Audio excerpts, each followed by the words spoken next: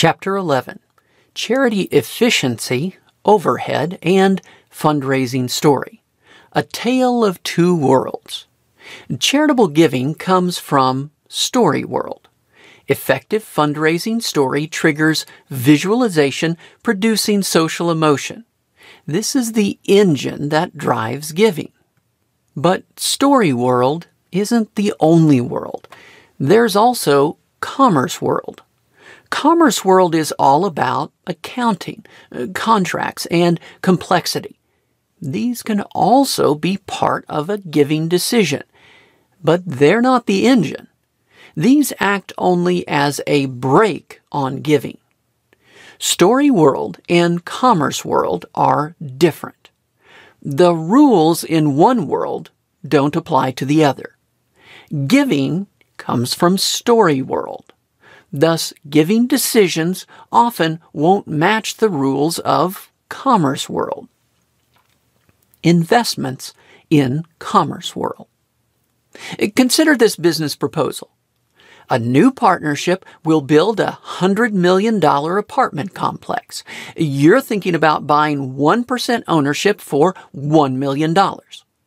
Would you care what part of the construction your $1 million would purchase? Would you demand, I want my money to be spent on plumbing, but not on architecture fees? No.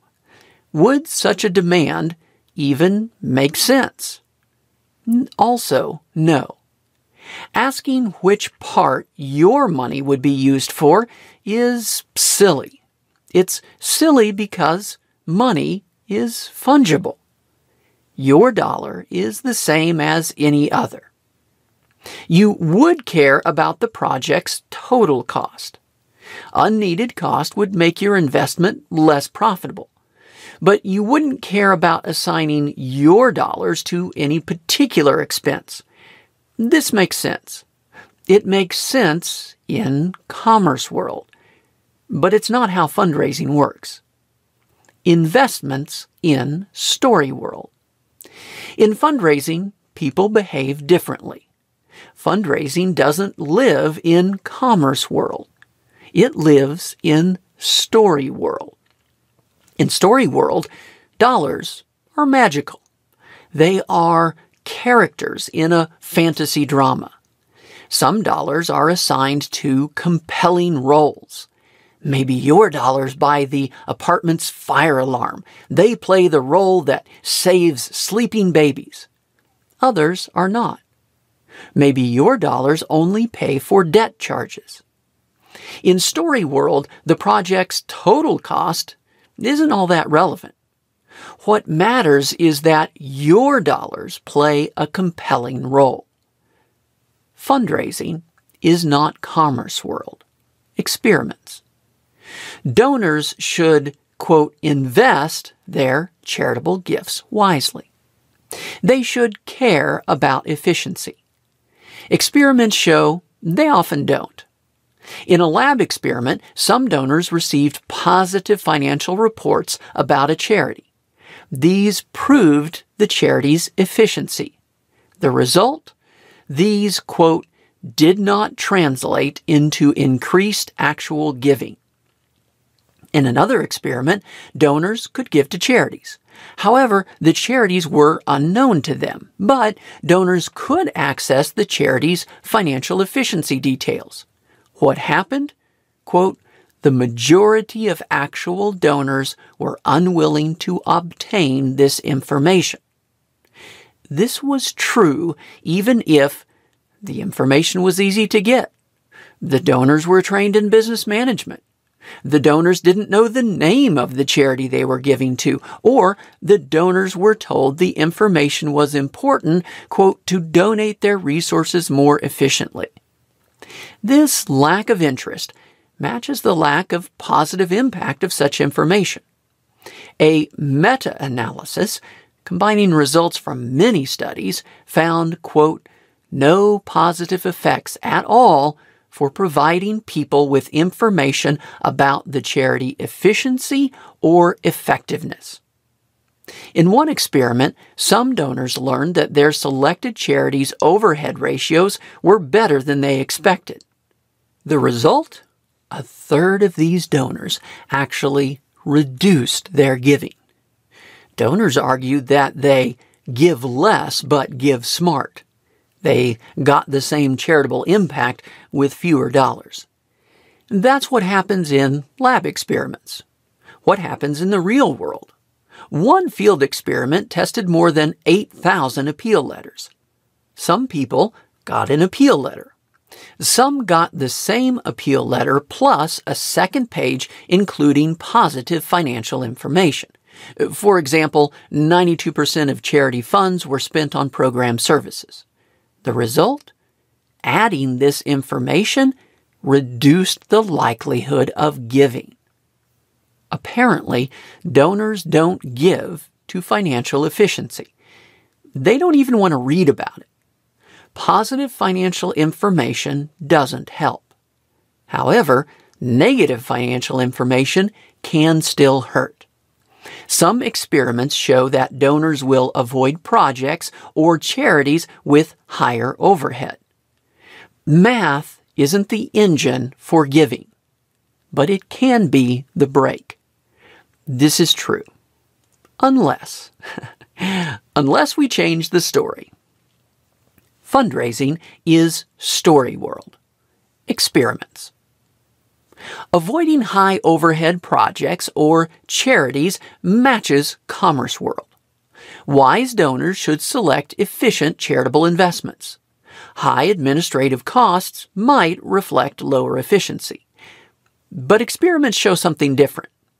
Donors are not always averse to high overhead projects or charities. They just don't want their dollars to be spent on overhead.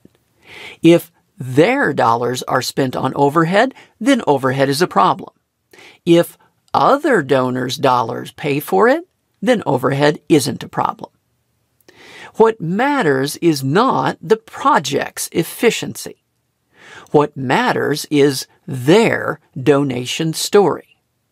Of course, assigning their dollars to the more exciting parts doesn't change the project's efficiency, but it does make their donation story better. Other experiments found other story solutions. One found that paying for overhead wasn't a problem if the words changed. Just avoiding the word overhead helped. So did replacing overhead with, quote, overhead to build long-term organizational capacity. It wasn't about the numbers. It was about the story. Of course, this makes no sense in commerce world. The study authors noted, quote, from a rational accounting perspective, this distinction should be irrelevant. But by framing the connection between the donor's gift and the resulting benefit differently, although the objective benefit remains the same, the tangibility of the benefit is viewed differently. James 2017, close quote. Another experiment looked at student giving to a campus synagogue. The synagogue had expenses for 1. Prayer books and religious books. 2. Electricity, cleaning, and food. Both types of expenses were necessary, but when gifts paid for the first type of expense rather than the second, donations were 4 times larger. Of course, donors didn't want a dark and dirty synagogue. They just wanted someone else's money to pay for that boring stuff. In commerce world, $1 is $1. But in story world, donors want their dollars attached to the interesting parts of the story. This is true not just for how its use is described, it's true for when the gift is made. Donors are more willing to give money that helps start or finish a fundraising campaign. Starting gifts tell a pioneer or leadership story. Ending gifts tell a victory or finish line story. In reality, money is fungible. $1 is $1. A dollar given in the middle isn't any more or less efficient than one given earlier or later. A project costs what it costs. Efficiency doesn't change if some dollars are assigned to one part or another. It doesn't change if an expense is described with different synonyms. These are realities, but they're realities from commerce world, not from story world. Giving comes from story world. Fundraising is story world, academic theory, anthropology.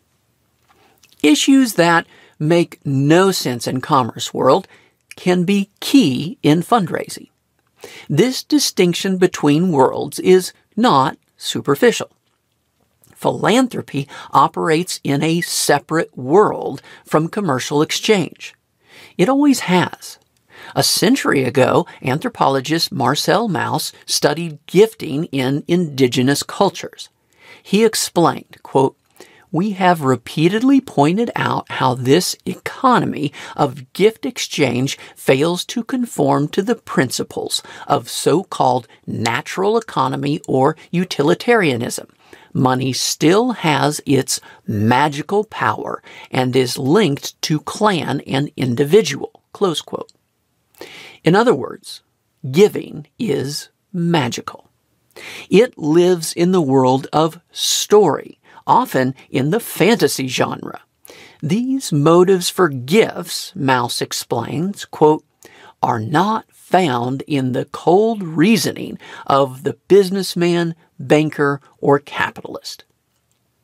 It's no surprise, then, that economic theory took some time to adapt to this reality. Fundraising is story world, academic theory, economics. Economic theory in philanthropy started with a model from commerce. This was called the public goods model. In this approach, donors wanted only the charitable outcome. They wanted a new park or less homelessness. They didn't care if they personally caused the change or not. Ideally, someone else would give instead of them. That way, they could enjoy the outcome without paying. Although attractive to economists, this model had a problem. It often didn't match actual human behavior. This led to the warm glow model of giving. This model added the idea that donors enjoy the act of giving. This allowed for the opposite extreme. A donor could enjoy giving even if their gift didn't change anything. More recently, a third model described impact philanthropy. In this approach, donors care about their perceived impact.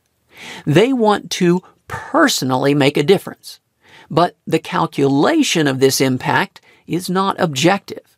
It changes with various framings, descriptions, and temporary allocations. In other words, impact is based in story. Thus, even economists have had to move beyond the cold reasoning of market exchange models. Even they have had to adopt fuzzier concepts like warm glow and perceived impact. Two worlds. Commerce world cares about accounting and efficiency, and rightfully so. But fundraising doesn't live in commerce world. Fundraising lives in story world. Accounting can confirm or contradict a social-emotional story, but it can't create it. Effective fundraising doesn't start with accounting. It starts with story.